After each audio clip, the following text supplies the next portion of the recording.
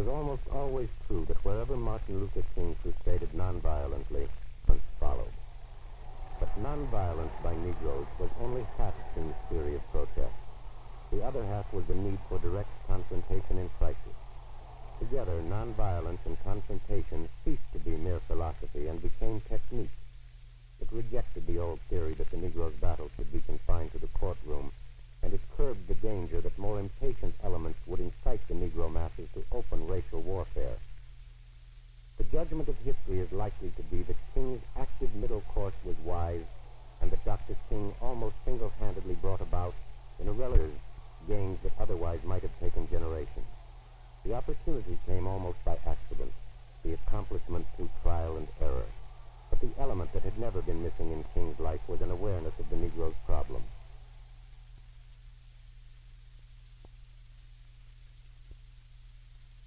Martin Luther King, Jr. was born January 15, 1929, in a comfortable two-story home in Atlanta's Negro section.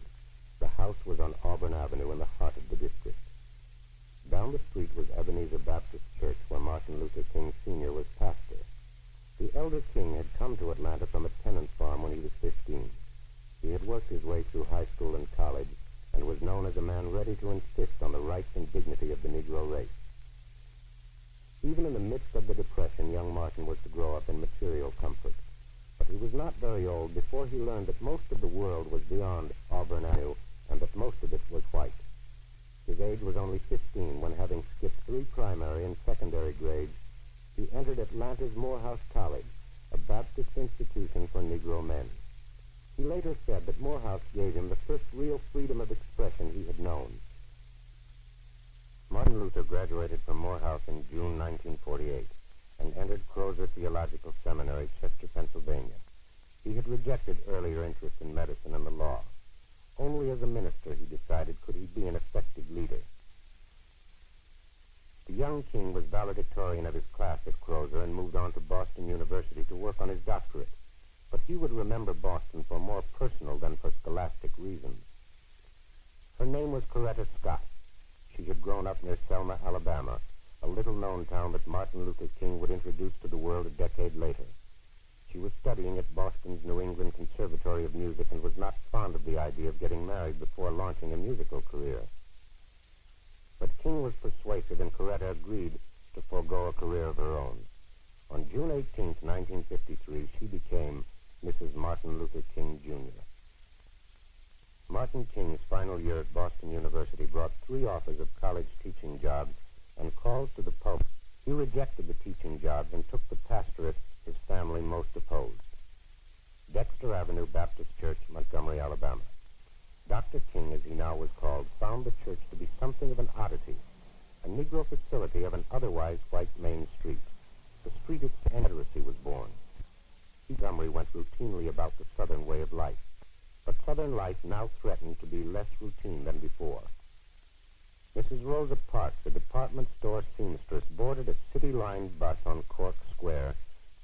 Mrs. Parks found a seat, but as the bus continued on its route, more white passengers got on. The driver ordered her to stand up. She refused and was arrested. As a protest, Dr. King and other Negro leaders hastily organized a one-day boycott of city buses.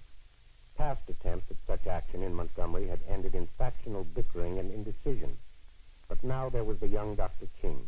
Now, because of the Supreme Court school desegregation ruling, there was a general promise of change. The one-day boycott was successful, so successful that it was extended indefinitely. An inexperienced but determined Dr. King discussed the aims of the boycott in his first filmed interview. The 3 proposals are, briefly, number 1, that more courteous treatment would come from the bus drivers.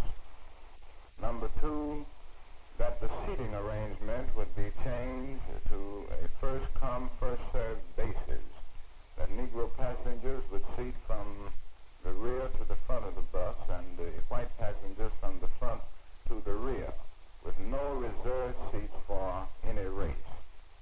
Number 3, that Negro bus drivers would be employed, particularly on predominantly Negro lines. We, the Negro citizens, had it not to ride the buses in Montgomery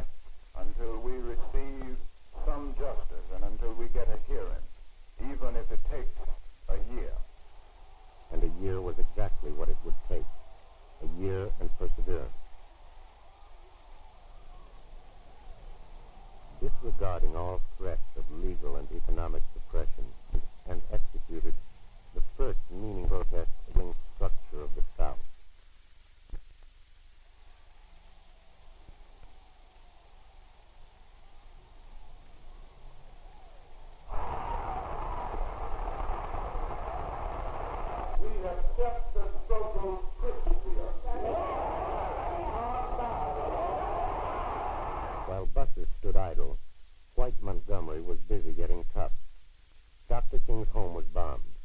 He was away, but his wife and first child narrowly escaped death. A few weeks later, Dr. King and some 90 other boycott leaders were arrested on charges of interfering with the normal conduct of free enterprise. Dr. King was tried first. He was convicted and appealed. Now the Negroes went to court. In June, at their request, a federal judge ruled that bus segregation in Montgomery was unconstitutional. The city appealed to the Supreme Court, and in November, white Montgomery lost. Official word of the decision reached the city 382 days after the boycott had begun. This morning, the long-awaited mandate from the United States Supreme Court concerning bus segregation is still clear. That station in public transportation is met associated about a month ago. Protest against city buses is officially called off, and the Negro citizens of Montgomery are urged to return to the buses tomorrow on a non-segregated basis.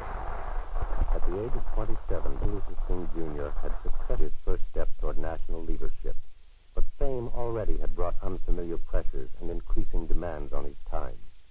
In a moment of doubt, as the boy told a friend he was worried, "A man who hits his peak at," he said, "has a tough job ahead. People will be expecting me to pull rabbits out of a convention in the summer of 1956. He had talked about the Negro and national politics.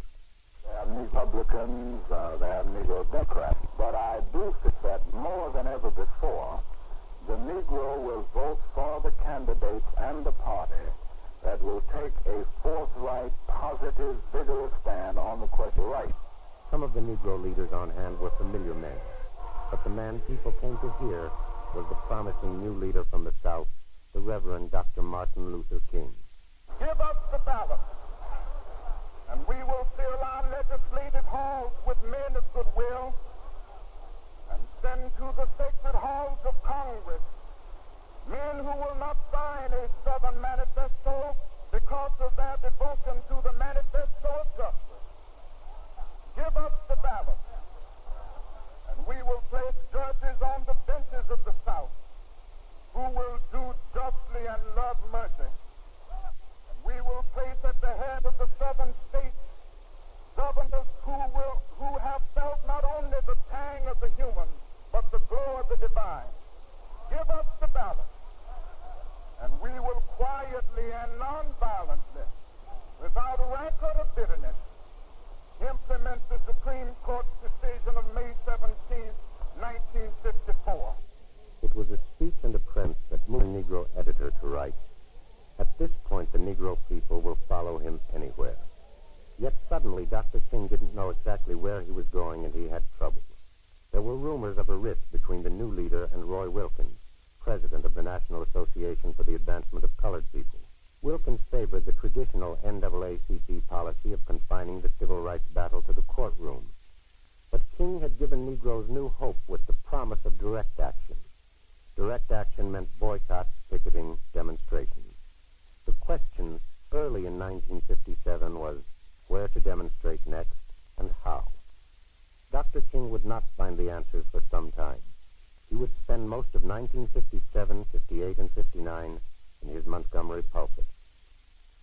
The civil rights picture of those years was one of violence, of segregationists lashing out in resentment at the school desegregation decision. The names in the news were names like Little Rock and Clinton, Tennessee. Somewhere outside the picture was Dr. King, speaking, traveling, but seldom making news as a leader. On September 3rd, 1958, he was arrested in Montgomery on a charge of loitering. When he refused to pay the fine, a city official paid it rather than allow King the publicity of going to jail. A few weeks later, a second attempt was made on King's life. He was stabbed in New York while autographing copies of his first book. The assailant, a Negro woman, was adjudged insane and committed to an asylum. A team of surgeons needed 3 hours to remove the weapon. It had been so close to his aorta, they said, that a sneeze or a cough would have killed him. Dr. King left the hospital with plans to recuperate in Montgomery, then to fulfill a dream by going to India. At Delhi with his wife and a friend, King placed a wreath on the tomb of his hero, Gandhi. He was impressed Prime Minister Nehru's determination to help India's untouchables through government action. And he returned to America to tell his people that the American government, by comparison, was not doing enough for its own untouchables, the Negroes. Dr. King remained with his Montgomery congregation for another 6 months before he broke the news of his decision to resign. He cited the demands of his new life, the travel, the speeches, the work as president of the Southern Christian Leadership Conference, which he had helped found during the successful bus boycott. On February 1st, 1960, a new term was added to the American language, the term sit-in. Negroes in Greensboro, North Carolina, descended on a segregated drive-in and demanded to be served. They said they would sit there until they were. The sit-in demonstrators were arrested, but the idea had caught on. Sit-ins swept across the South. From the sidelines, Dr. King evaluated the new movement. I think it signifies the dissatisfaction of many Negroes, in particular Negro students, with the slow pace of the desegregation struggle, the slow pace of the litigation angle, and therefore this is a new level. Again, the emphasis is on confrontation over litigation. The only litigation not going slowly, it seemed, were the moves against Martin Luther King. In May 1960, he was arrested in Atlanta on charges of driving without a valid Georgia license. He was convicted and put on probation. Later the same month, he went back to Montgomery to face Alabama charges that he had cheated on state income tax returns. The accusation was so ill-founded that an all-white jury acquitted him. This represents, to my mind, great hope, and it reveals that, as I have said on so many occasions, that there are hundreds and thousands of people, white people of goodwill in the South, and even though they may not agree with one's views on the question of integration, they are honest people and people who will follow a just and righteous path. He would not be arrested again until October 19th, during the 1960 presidential campaign between Vice President Richard Nixon and the young Democratic senator from Massachusetts, John Fitzgerald Kennedy. Dr. King had been booked for taking part in a sit-in. Kennedy learned a few days later that King had been sent to a Georgia prison farm because the judge said he had violated his parole. Kennedy intervened. Dr. King was freed, and partly because of it, Nixon was defeated. The first year of the Democratic administration, 1961, was to bring new racial violence. The year of the sit-in ended and the era of the Freedom Ride began. Segregation in transportation facilities had long been banned, but Freedom Riders went south to see if the order was being carried out. On May 14th, the first Freedom Riders bus was stopped and burned by segregationists near Anniston, Alabama. On May 20th, another group reached Montgomery only to be manhandled by white mobs. It took federal marshals and the National Guard to get them out safely. Dr. King became directly involved in the new movement. As chairman of the Freedom Rider Coordinating Committee, he conducted classes in nonviolent resistance. But Freedom Rides, like sit-ins, passed on, and King was still a man largely separated from the mood and the movement he had created. 5 years after his bus boycott victory, he still was in search of a new Montgomery. And the new Montgomery, he decided, would be Albany, Georgia.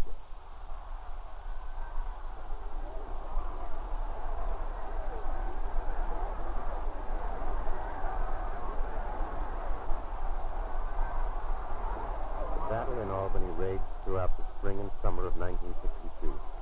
The aim was desegregation of all public facilities, the method nonviolent protest. Unexpectedly, Albany police countered with perfect order and nonviolent arrests. As the arrests mounted, Dr. King and his aides visited the jail where demonstrators were being held. Dr. Steele, what are the conditions there? Is it crowded? Yes, very crowded. How many is that cell supposed to hold?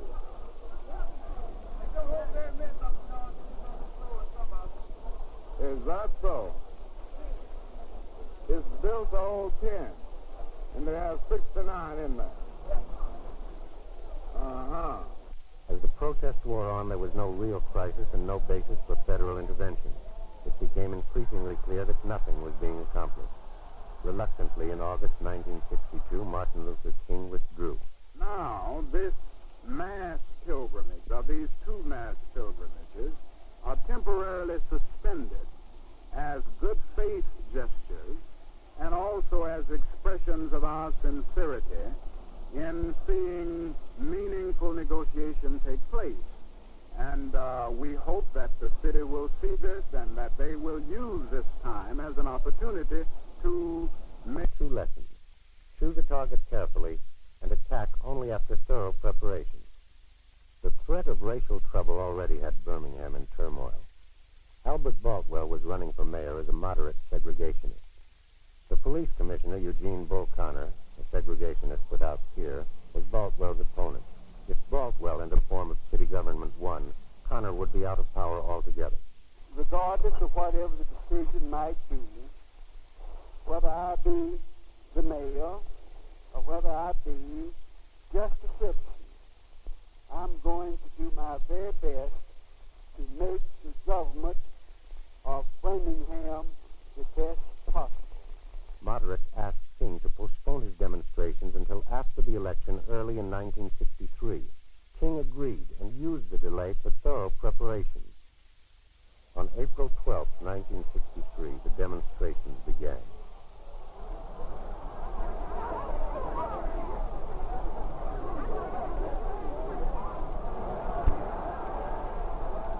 King and other demonstrators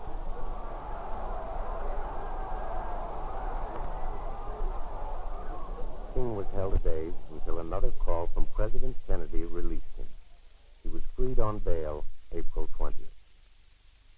Well, we have four proposals, demands. One, if they have branches, these would be included also.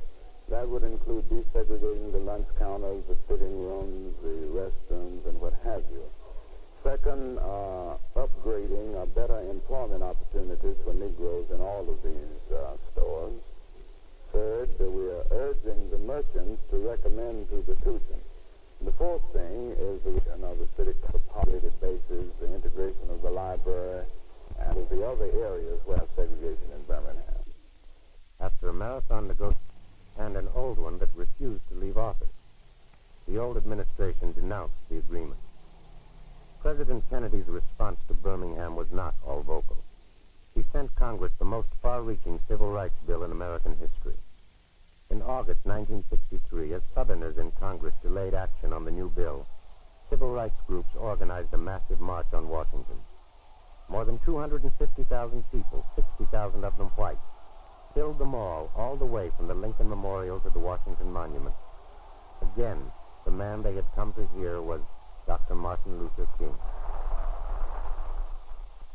Little more than 2 weeks later, Southern racists would give their answer. On Sunday, September 15, 1963, during services, a bomb exploded in Birmingham's 16th Street Baptist Church. 4 children were killed and several adults injured. People throughout the world were outraged, but in his eulogy for the victims, King called for understanding and calm. There are many more white people of goodwill right in this city than we are able to see on the surface. Many of them are silent today because they are afraid. They are afraid of political, social, and economic reprisals.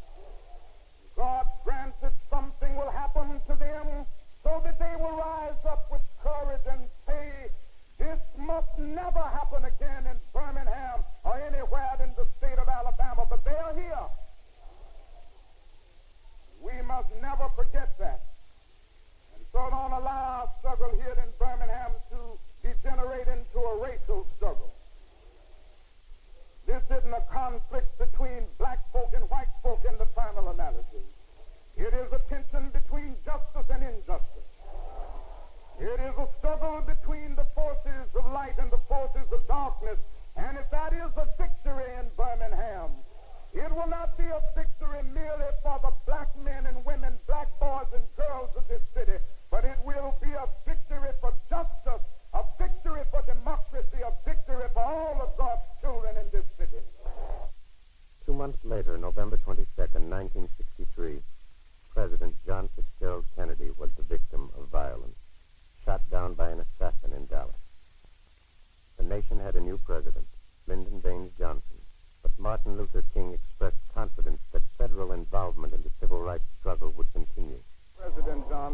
has made it clear to me in private conversations that I've had with him in the last few months that he is committed to civil rights generally and to the civil rights bill in particular that is now before Congress.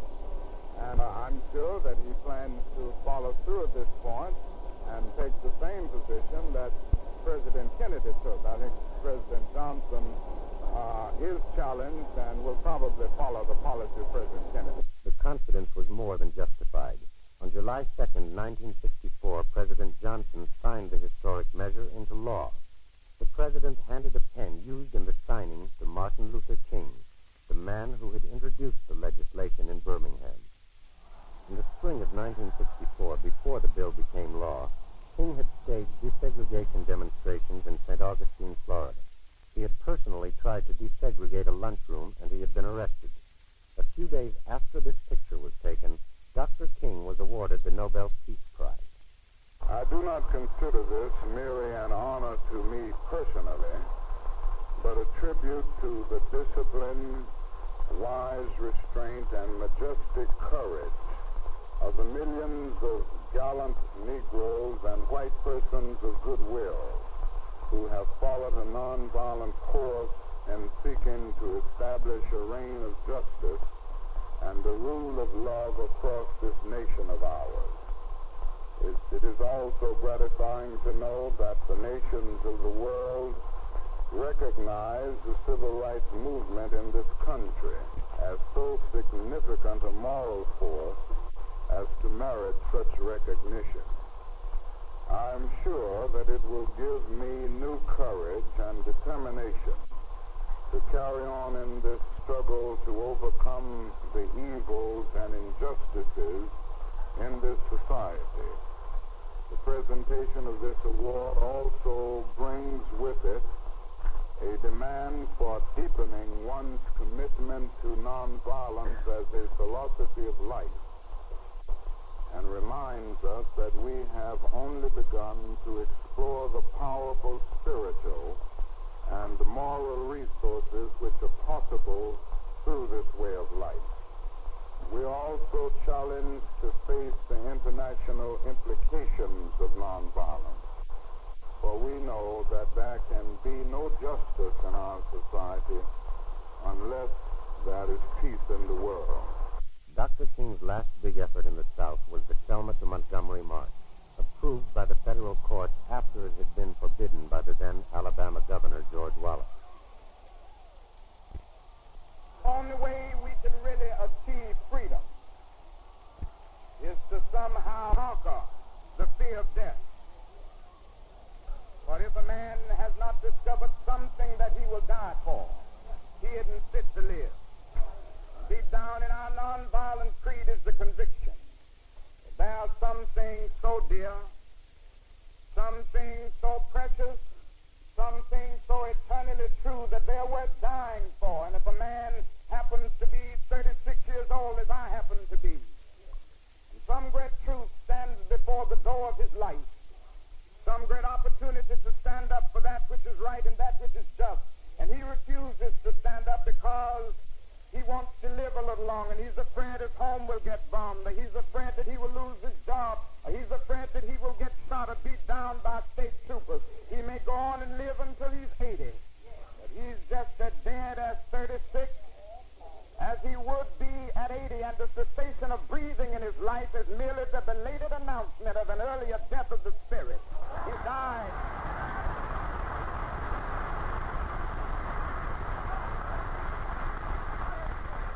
A man dies when he refuses to stand up for that which is right. A man dies when he refuses to stand up for justice.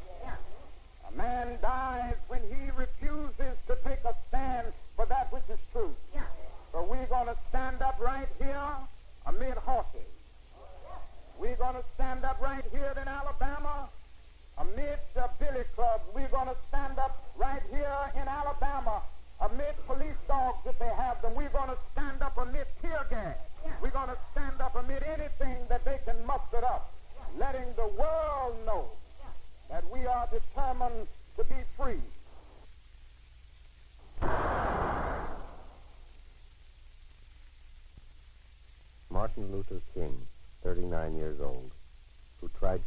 America the meaning of nonviolent resistance, was shot and fatally wounded while standing on the balcony of the Memphis Hotel, where he was preparing to lead yet another civil rights march.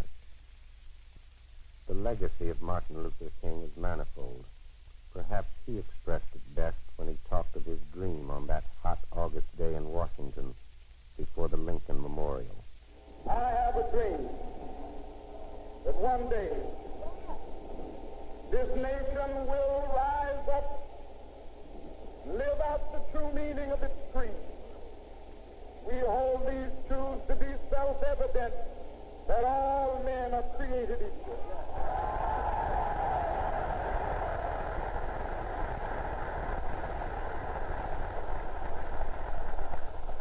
I have a dream that one day on the red hills of Georgia,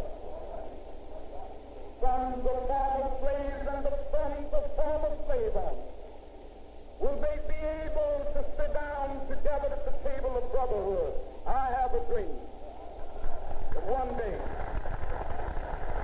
even the state of Mississippi, a state sweltering with the heat of injustice, sweltering with the heat of oppression, be transformed into an oasis of freedom and justice. I have a dream. My poor little children will one day live in a nation where they will not be judged by the color of their skin, but by the content of their character. I have a dream today.